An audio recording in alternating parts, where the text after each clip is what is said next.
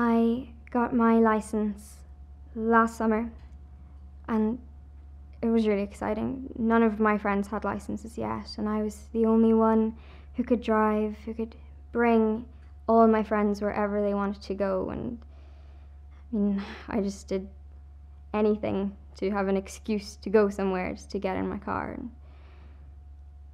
And I loved it. And then one night I was coming home, and the road was pretty quiet. There was just a guy on a bike in front of me, and I was just driving, and I wanted to get home, so I decided I'd overtake the guy on the bike. So I pulled out, and then there was this truck just there, just right in front of me, and I didn't even know where it came from, but I panicked and I swerved. And then I felt this big crash on the side of my car, and I didn't even know what it was.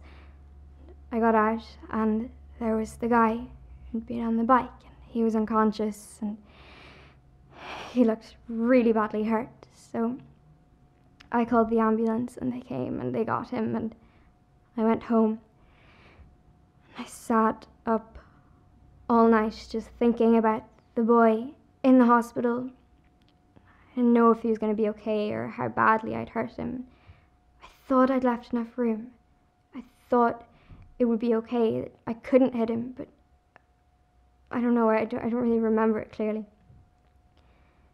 I called the hospital, but they couldn't tell me anything because I'm not family. And I got a letter saying that I have to go into court. No idea what's going to happen. I know there's no way I can drive myself there anyway. But they could take my license. Even if they let me keep it, I don't know if I can use it. Every time I'm sitting in a car, if I see a cyclist or I see something coming towards me, I get these panic attacks, and it's so scary, and I don't know if I can do it.